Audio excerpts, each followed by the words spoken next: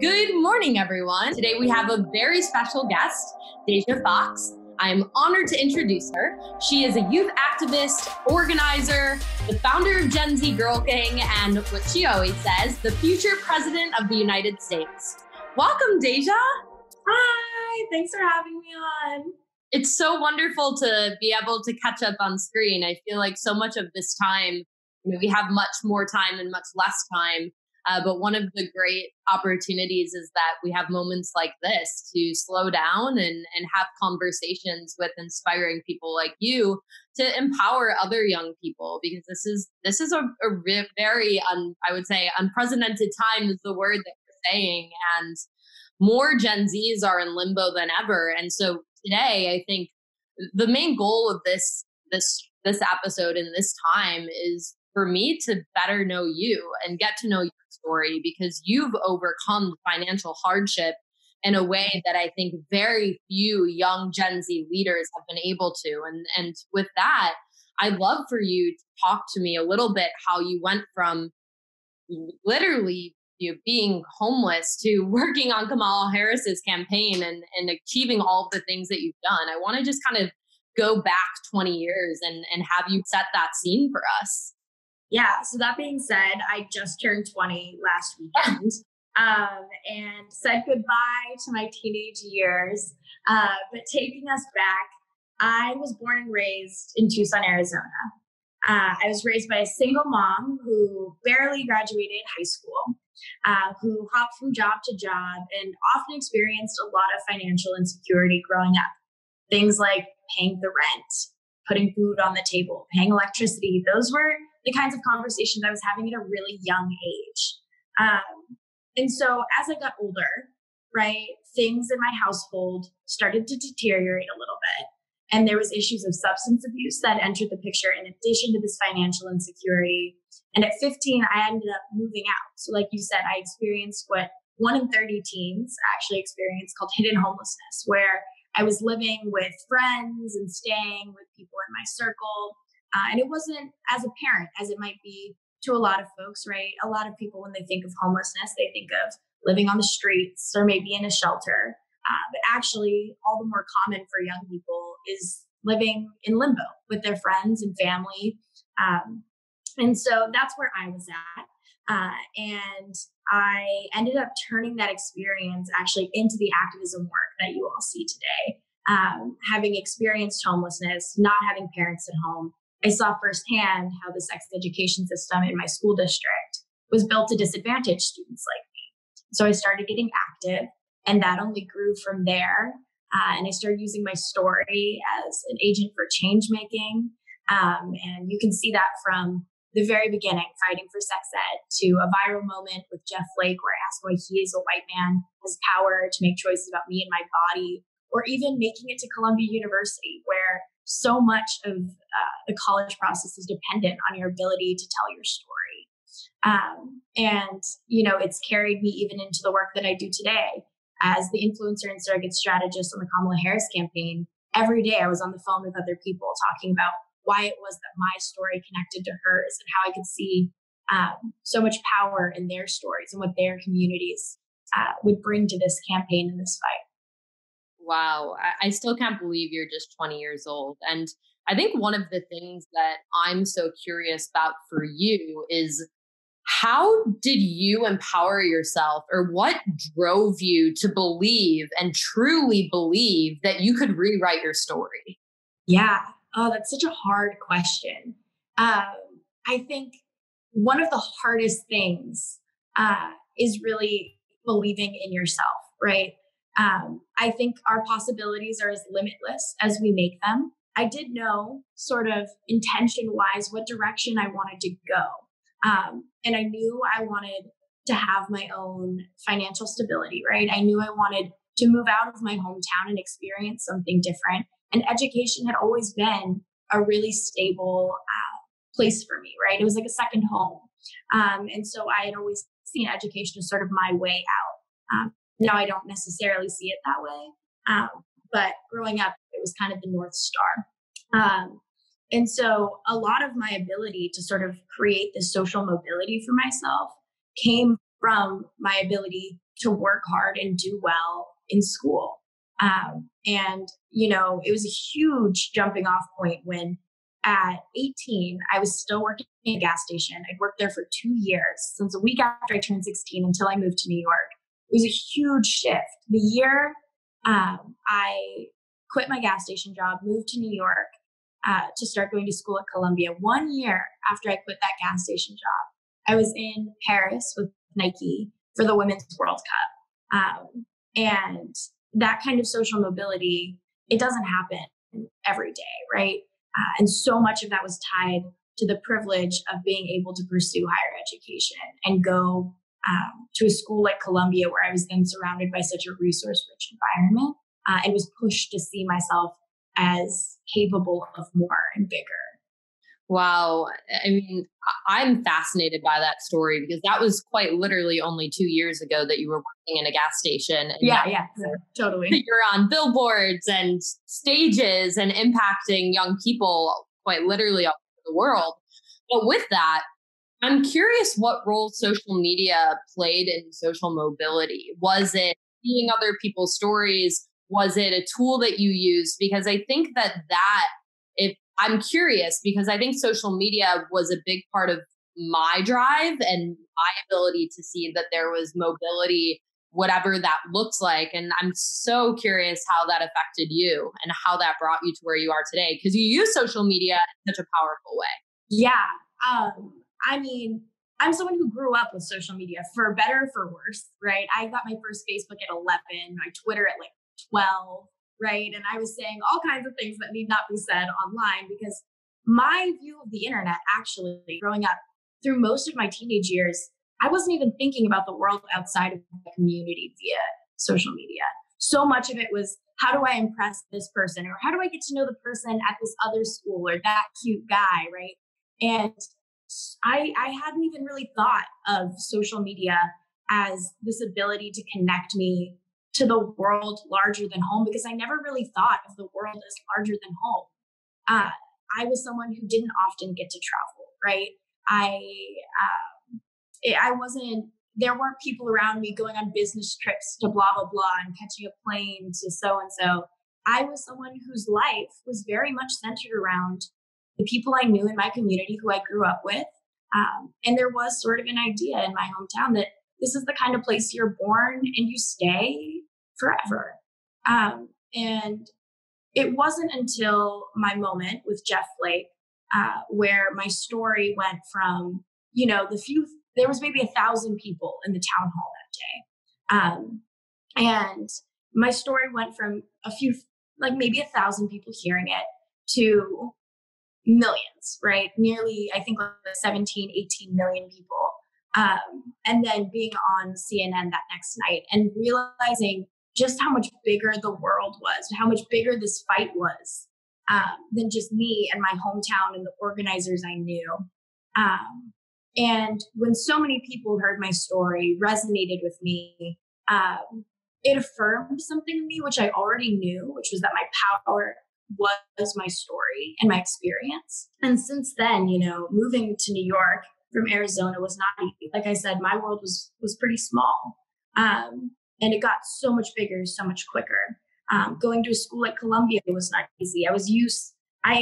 My vision of rich or wealthy transformed in ways I couldn't have even imagined once I got to Columbia. And so I was fighting with understanding all of these things while also trying to find my community. And I ended up founding GenZGirlGang because I started to realize so much of what was my community now, who I'm accountable to, who I share experience with, actually were people that I was engaging with online. And so I really started to translate my skills as a community builder and organizer to this digital space. And I found a lot of fulfillment and a lot of my work there now. That is fantastic. And I've been following along your work, and the work that you've done to date is so powerful. And I think that GenZGirlGang is a phenomenal example of what social media can be used for in a positive way. I'm curious, what is your relationship with social media now? I think it's, oh man, it depends on the day for sure. But I'm curious because you've really take advantage of it as a tool, but you're also very much so in the center of so much attention. And there's also immense amount of responsibility that happens. And so I'm so curious, what is your relationship to it? The vast majority of my income comes from things related to social media, whether it's posts on my own account, right? Or doing digital strategy work for campaigns or brands or organizations. So much of what I do is based in what's happening on my phone. So in that way, I struggle, and I'm really trying, especially now that we're in quarantine, to set limits with myself about how it is that I engage with social media on a personal level and on a professional level. And it hasn't been easy. It's the source of a lot of anxiety for me, but it is also where I connect, right? It's where I meet new people. Some of my best friends I've met, and my leadership team I've met and sustained relationships with. Even my job on the Kamala Harris campaign, the very first inquiry I got about that job came to me via Instagram.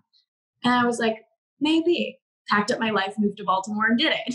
And so social media, it's this constant battle of like, when is it isolating me from my real life? And how is it, also making my life fuller and richer and more engaged? And it's like these scales that are constantly moving back and forth. Social media, when I was younger and I wanted to be a fashion blogger initially, a long time ago, when I was in college, similarly, that was how I started building my personal brand. And I started getting income. I saved up when I was in school while I was consulting and doing a lot of things so that I could move to New York. And I think that is something that young people can really tap into during this time to find their voice and find their people and find the platform that works for them.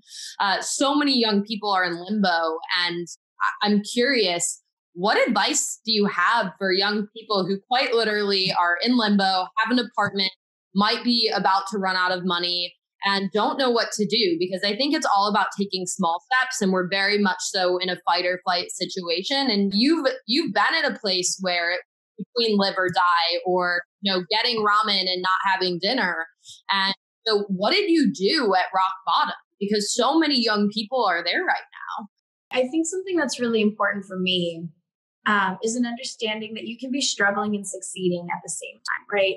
And I think oftentimes when I talk about my story in terms of getting from homelessness to higher education and working on a presidential campaign, it's really important to stress that at the same time I was homeless and working at the gas station, I also had gone viral, right? I also spent time working and lobbying on Capitol Hill. It was in the offices of members of Congress. And so in that way, and I think this goes really nicely to your organization and message, is that you can be struggling and succeeding at the same time. And people may not be seeing the struggle because they're seeing your success. And I think that that's one of the tricks of social media, is we're only comfortable sharing our struggles once we've overcome them. And so what I would say to young people who are currently struggling is, don't be scared to ask for help, right?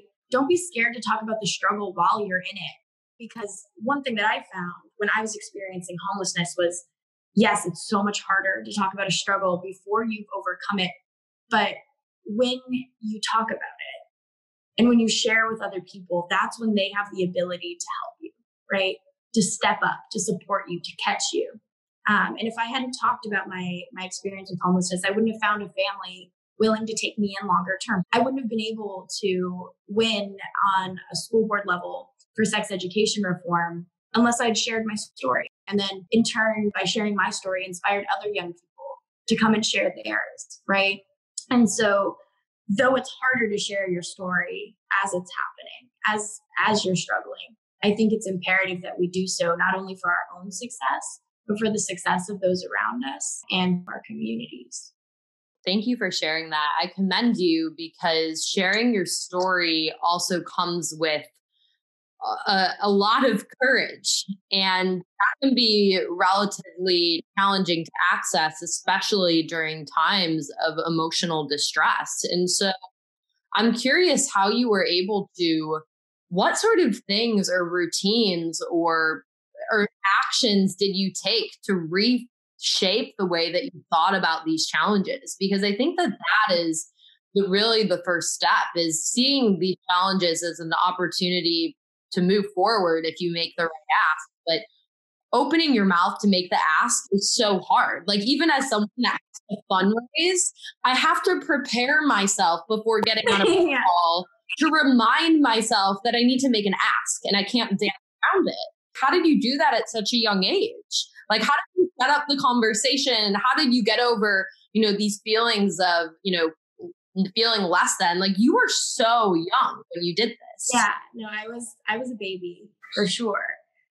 Though in some ways I feel like I've aged backwards almost, like I'm allowing myself to be a teenager now that I'm 20. Totally. But when I was 15 and 16, I want to make it really clear to people listening that I was not as skilled at telling my story then as I am now, right? It takes practice. The things that people had taught me to hide, right? The things that society had said were shameful only carried shame if I let them. And that my circumstances were through no fault of my own. And even if they were, it wouldn't be something shameful to share. And that when I was able to reclaim those experiences with poverty and homelessness, I was able to really reclaim my own power in my narrative. And I think seeing the power of my story, that's when I began to mobilize and to help other people see the power in their story, right? And one piece of advice I always give people when thinking about sort of sharing their stories is that I always encourage people to be uncomfortable but not unsafe. It was uncomfortable for me to get up in front of that school board. I won't pretend that it was easy. Over time, my abilities and my comfort grew. And so I was able to grow my impact and scale my efforts. So be uncomfortable but not unsafe in the way that you tell your story. And my best speaking advice is that, and this is something I'm still learning today, but the best speaking advice I ever have received and been able to share is that people will not remember everything you said, but they will remember how you made them feel. And so don't sweat every little detail. They don't need to know every little piece. What you're trying to share with them is how it felt. And you're trying to make them move from emotions of fear to maybe inspiration, inaction to action. And they won't do that unless they feel a connection. I mean, even just speaking to you, I can feel that empathy, that power, and that inspiration. And I think that is one of your gifts, is your ability to translate that not only on stage, but also through the screen, which is quite frankly a very interesting new normal that I'm personally trying to navigate. So I love that. And I think that that's really the power that Gen Zs have as these digital natives, because we learned how to, some might agree, connect and emote on technology before we actually reckoned with our own stories in real life. And that is what makes this tool so powerful right now. What does financial wellness mean to you? And what does digital wellness mean to you? And do they fit together? I mean, in my life, I think digital wellness and financial wellness do fit together in that so much of my finances are actually tied to the way that I engage online. And I think I would define financial wellness for myself as ever evolving, right? At 16, what financial wellness looked like for me was very different than what I think of even now. I think having my own apartment and money in my savings, these things have offered me so much stability now that from this place of stability, I'm starting to reassess, right? What does financial stability look like for me in the next 5 or 10 years? And as someone who doesn't come from a background of financial literacy, right? My mom growing up didn't even have a debit card or a credit card. And so I'm learning all of this for the very first time. And I'm doing it, I would say, sort of on my own, right? I'm using technology to learn about what are money markets and savings and how do I grow my money. But I'm also leaning on my community and finding people who are willing to talk to me and help me through it and help me understand. And so financial wellness for me at its very core is freedom and choice and the ability to live a life characterized by those things. and not hindered by my financial situation. And I'm doing it by looking online, finding my own resources, by learning on my own, and by leaning on my community to help me understand. And then digital wellness for me, again, always evolving because these digital platforms are evolving and the way that I engage with them also is always changing. But I think for me, it is understanding that social media is always and will always be a tactic for me, whether it's a tactic for organizing and winning a legislative battle or a campaign, or to building community that translates to offline connection, or to the ability to see each other more fully and share my story, or maybe even just to see new possibilities, right? Whatever it is, I want social media and the digital realm for me to always be a tactic to something else, and a means of achieving. I don't think that there's any sense in doing anything that doesn't get you to your ultimate goal, and that goal should be happiness. That's where I have to draw the boundaries with it. As we leave this conversation, how can everyone stay in touch with you and the amazing things you're doing? So you can find me at Deja Foxx, DejaFoxx.